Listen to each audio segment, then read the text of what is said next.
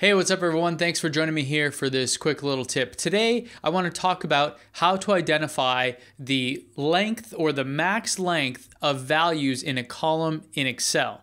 And the reason we would do this is because sometimes we get feeds in for our database that we need to import, and the data in there may not conform to the standards we have in our database. So for example, if we have a name field and that names field can only handle up to 200 characters or maybe even 50 characters. Well, what if the feed we got in, the file that we're going to load in, has more than that many characters? This will cause an error typically. And now it'd be nice if we had an ETL process that would load this and just take care of it all for us. But in the sake of fixing errors before they occur, or kind of preventative medicine here, this was a tip that I put out actually quite a while ago that seems to be pretty popular on my blog. And I just wanted to do a quick video version to explain how it actually works. So step one. The assumption is that we have a file that can be parsed by Excel. So if you have something like JSON data, some people say, then it won't work. But a CSV or an Excel file, tab delimited, even XML, I believe, Excel can handle most of the time. So this will work. Then the second assumption is that the number of rows in your file. So if you have a CSV, there really isn't a limit to how many rows can be in it, but Excel does have limits. So if it's over a couple million rows, then it's definitely not going to work. And depending on the version of Excel you have, you may have to be even shorter than a million rows. So those things aside, what we want to do first is open up Excel. And I'm going to switch over to my screen here and show you how to do this. So here on my screen, I have Excel up and I have a file. This is a file I use a lot. It's Cogsley Services sales data from the US. And the example is I want to find the max length of every field here. So if I look at a field like customer name, what is the longest customer name in this entire column? Now, I could create a formula next to it and copy that down and sort, but what if I want to do that for every column here? I have a lot of columns, so we got to be careful. We want something that's more automated, a bit more advanced than that, and we can do better. I know we can. So step one, first, because I have a small resolution, I'm going to hide the ribbon here by double-clicking on the ribbon menu. Then I'm going to insert a new row by right-clicking on row 1 and just put a new row right above the old one. Now I'm going to type in a field here, and I'm going to start with the one that has text because I know this works with text. Let's see if it works with numbers too. And what I'm going to say is equals max len. So len is length. So how long is this text field?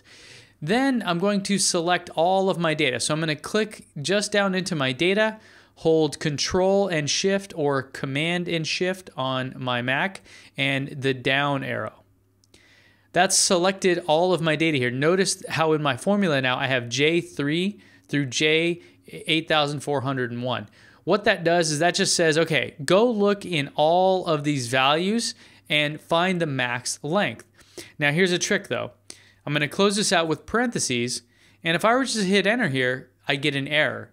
That's because this is a formula that needs to run on a set-based operation. It needs to run on the entire data set, not just one value. So what we have to do is click back in our formula, hold Control and Shift on Windows or Command and Shift on my Mac, hit enter, and bam, it works.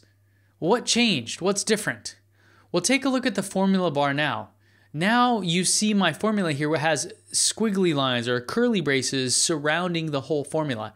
This tells Excel that this is an aggregate formula. It's something that I'm giving you an entire range, and I want you to perform this operation on that whole range. This is a unique thing that's relatively new in Excel, I guess, and maybe a little unknown to a lot of people, especially if you've been working with Excel for a while and haven't kept up to date with all the latest things that come out. So now with this, what I can do is I can just copy this. I can paste it on my next column over, on my next column over, on my next column over, so on and so forth, all the way over and to the very end, not that far. We just highlight all these rows, hit paste, and you can see how many characters each one of them is. If I start this from the left and I fill it out, I can then get the length of every single column in my data feed. Now, I'm going to highlight both of these and then copy them. I'm going to go just to a new sheet here, and I'm going to do paste special and I'm going to choose two options: values and transpose. So transpose is a way for it to switch the data around. Instead of being, I guess, columns now, it'll be rows. And I'm just doing values, so I don't want formulas or any of that. I just want the name and then the actual number. So what I could do now, if I wanted to, I could cut this and then paste it over here, and then even create the code to build my table if I wanted to. So I could do something like this. This is a little trick that I use actually quite often. So let's say I'm using SQL and I want to build my create table statement, and I have a lot of columns here. So I don't want to type all those out. It's just a waste of my time and I'm lazy. So let's do it this way. I type equals, a double quote. So now I'm going to enter some text. Now for this, if I'm doing it in something like SQL Server, I'll use a bracket. In other things like MySQL, I'll use a back tilde, like that which is left of the one character on my keyboard. So be aware of what your database wants to handle things where there are spaces and other special characters. Your databases may not even support that. In fact, a lot of database people, you may be screaming at the screen right now saying, no, you can't have a space in your column name. Fine, fair enough.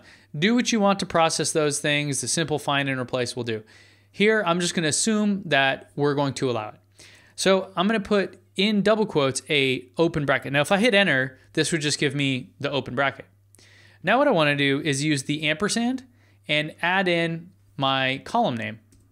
So now I have that open bracket and the column name. Let's do it one more time, and this time let's add the close bracket. Boom. All right. So we've got that. Now if I copy this all the way down, there we go. So now we have all of our column names escaped essentially, or in brackets. So my database may or may not like that. Hopefully it likes it. Now, if I were just creating strings here, this is how I would do it. So I'm going to hit space and say varchar. Now that's a data type for my database. If that's a bit out of your depth, don't worry about it. But just know that this is the way we classify what type of data can go into this column. Now, a good way to do this would be to actually go down and make sure they're typed properly. So put things like ints for numbers and dates for dates and all those things. But the point here I just want to make is show how to use this shortcut. So I'm not going to harp or worry too much about that. So if I let this go, I have the column name in brackets, then I have the data type, and then I have an open parentheses. I'm going to add in now the length of that field. I'm going to close it with another parentheses, and I'm going to add a comma. So now I have essentially what looks like the column definition for a create table statement in SQL. If I copy this all the way down, I have all of them all set up.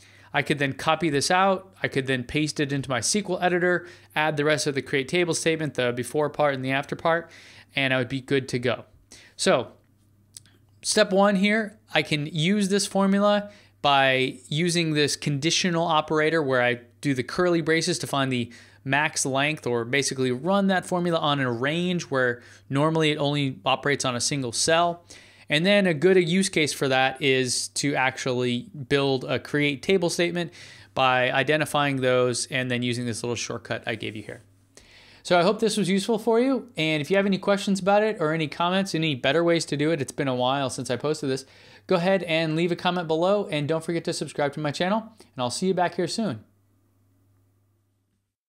Hey, thanks for checking out my video. I really, really appreciate it. Now, I also have a blog, bensullins.com, in case you haven't visited that. On there, I have videos like this. I have code samples. I have full articles describing all the tips and tricks and everything that I want to share with you to help you in your career, as well as you can sign up for my weekly newsletter, which is basically a digest of all that, plus more stuff I found on the web that I found interesting that might be pertinent to you. So you can click this link here and go check that out. And again, I appreciate you watching this video, and I'll see you back here soon.